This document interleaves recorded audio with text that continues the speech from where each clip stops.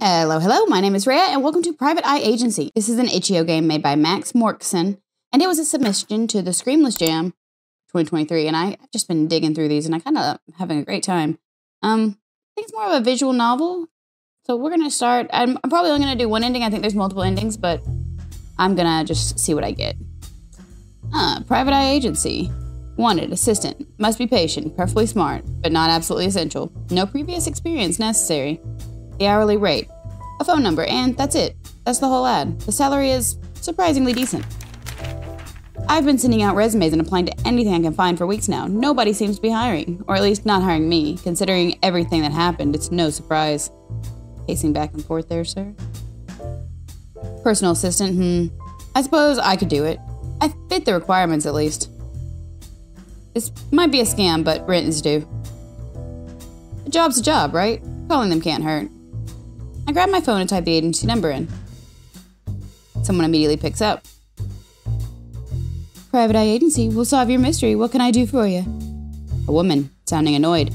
She has to be a heavy smoker. I can hear the rasp of ashes in her voice. Okay, hold on.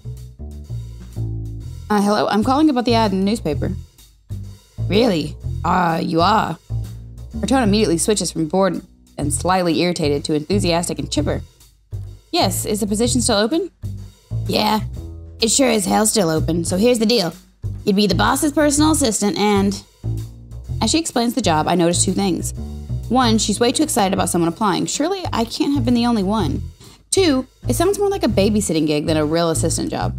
But with those rates, who cares if I need to make sure a grown-ass man goes to bed on time? I have bills to pay. And a landlord's yacht to fund, I guess. Here we are. Remember, smile, look at him in the eye, don't info dump, but don't be too blunt either. Piece of cake, right? Come in. Hello, I'm here about the... Oh, hello there. Excuse me? You must be the candidate for the assistant job. What the actual is that? Wait, calm down. The lady on the phone did say he was eccentric. Well, she called him a weirdo. Same difference. It has to be some sort of increment cosplay. Intricate, sorry. You need this job, Hassan. Just roll with it. Yep, that's me. Hassan El-Harhar. Nice to meet you. Likewise.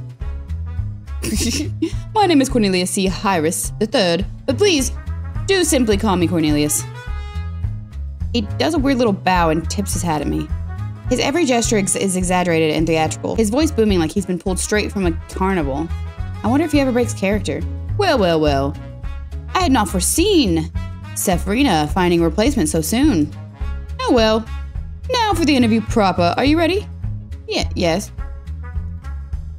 Hassan, what are you doing? Stop jumping. Very good. I shall now ask you 3 questions, and would your answers be satisfactory, I shall consider you for the job. Sure, sounds good. I wasn't expecting a pop quiz, but that beats having to explain my resume. Cornelius grabs a fountain pen off the desk and holds it up to his face like it's a microphone. Welcome to the one and only quiz show of death. Death? What? First question. How does bebop differ from swing? This has nothing to do with the job.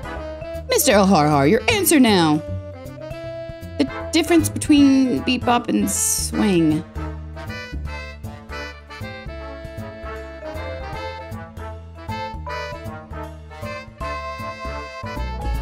This one?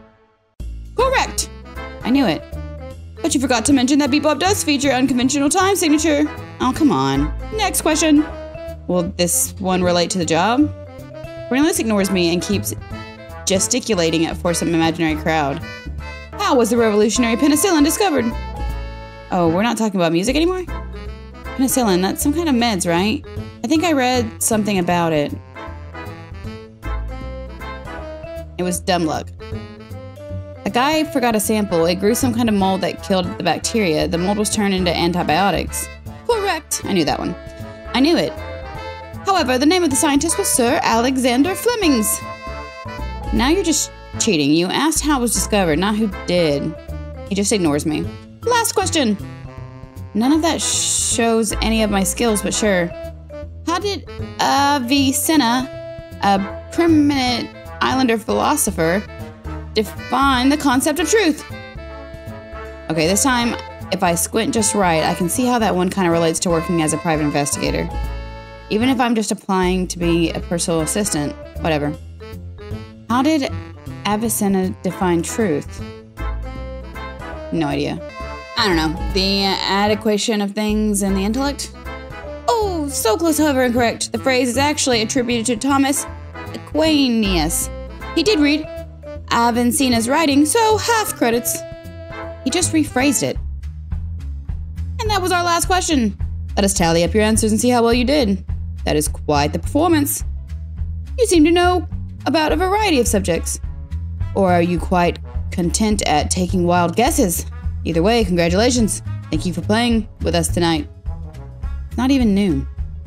After careful examination of your application, I decided to let you go.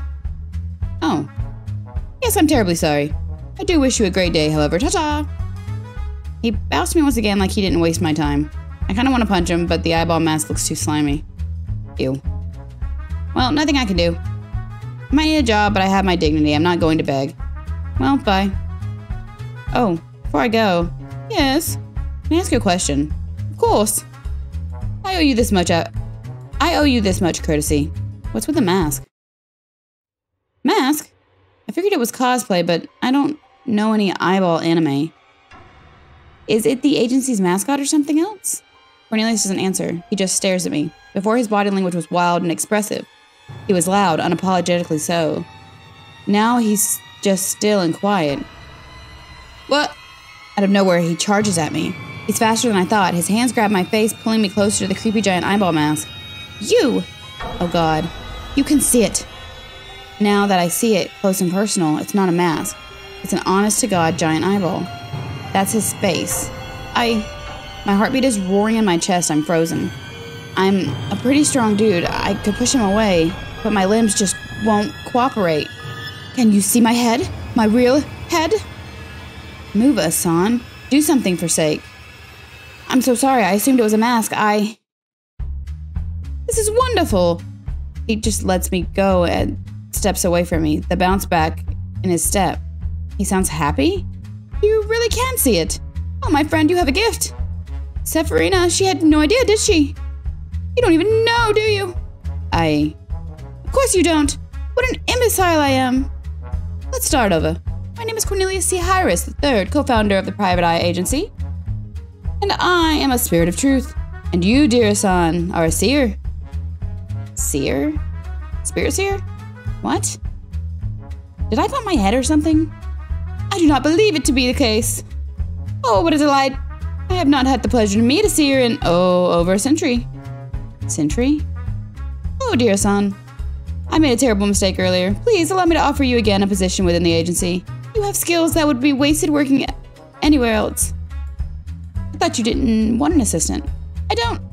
I would, however, love to have a fellow investigator to rely on. Believe it or not. But competent paranormal private investigators are not easy to come by. This is so much to take in. What? Should I say yes? Is a job, but spirits? Of course, your salary would be significantly increased. I'm in.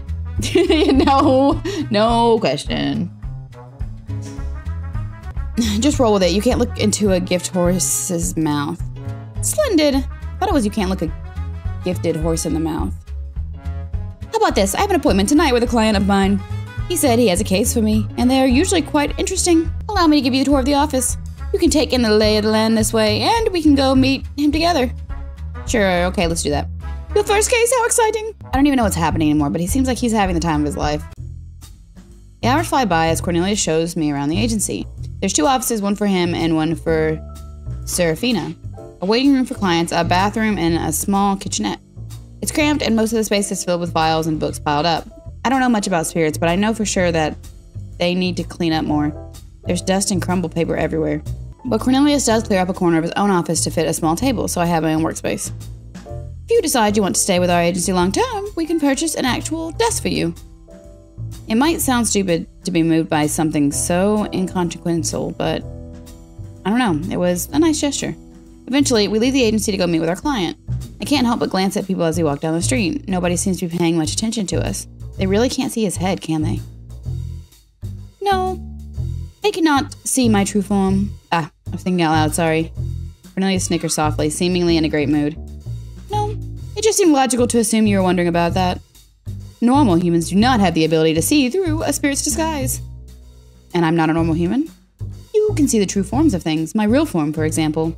As far as most people are concerned, I'm just an elegant and devilishly handsome human. And I get to feast my eyes on an eye. Yay. You do have a few other abilities. Seers are truly incredible beings. Really, like what? It'll be easier to demonstrate than explain. Luckily, we have a case that's bound to... Yeah, it's bound to come up in that case. That's what he was trying to say. I read too quickly. Guess I can be patient for a little while longer. However, something has been bothering me. You said you were a spirit of truth. What does that mean? He hesitates, seemingly torn. I would very much prefer to discuss that in the privacy of our office. I do hope you can forgive me. Here's the hotel my client was staying at. Is that... I fear so. There's a lot of blood. Their survival seems unlikely. He doesn't seem all that bothered walking up to the body to inspect it. His body language shifts when he sees the face of the victim. Oh dear. What? This is Anatole, our client, dead. Rest in peace, you poor fool. Should we call the cops? This is a paranormal case. Human policemen would prove to be less than helpful. Only now I notice that Anatole's skin isn't human. Instead, it seems to be covered in plates of rock-like material. Alright, this is going to be the perfect opportunity to show you the ropes. Cornelius seems to already be back in great spirits. Is it a spirit thing? Touch him. Touch him! What? Touch him! Are you kidding me? If my fingerprints are all over the corpse, what do you think the cops will do to me? Nothing. He's a spirit. The same magic that shields my appearance from humans also shields him from being seen. He could just remain decomposing on the ground for months, and humans would just step around him without ever noticing.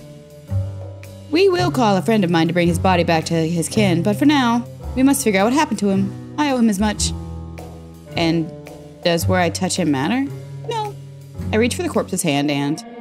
I have a vision. What the heck is that? You're a natural. This is one of your abilities as a seer. From touching a dead body, you are able to experience the last few moments of their life. Conscious life. I can't make sense of anything. It's all noise. That is absolutely normal. Bodies are complicated machines, and you need to sort through all their parts to understand what you are facing. Here, look. This is what I call a truth shard. These are puzzle pieces you need to collect to see the big picture. How do I do that? Close your eyes. Take a deep breath. Try to think about it like... a game. Yes, that'll do.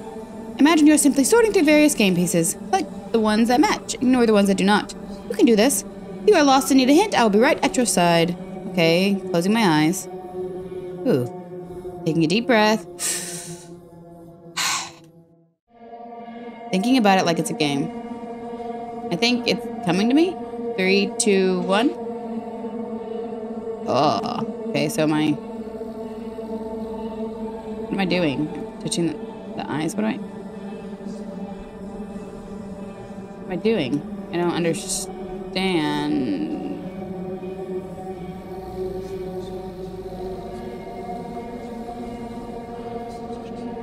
Oh, it's one of these. Okay, I thought it was like a Candy Crush type thing.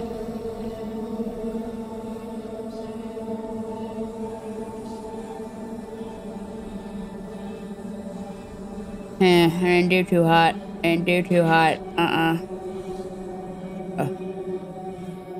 Okay. So I want to get bigger things. Let's get rid of all the brains first. Then we'll get rid of the teeth. And then we'll get rid of the hearts? Kidneys? Stomachs? I don't know anymore. I know it's gross. And then we'll get rid of the... Hey! Astounding! What an incredible result. You truly are natural. I was doing something.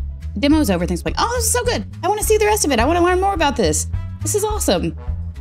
Wow, I wonder if it's on Steam or if you can wishlist it somewhere. I'm going to follow this developer and try to see when it comes out. That's really fun. If you guys want to give this a try, you can find it in the description down below. I will have it linked.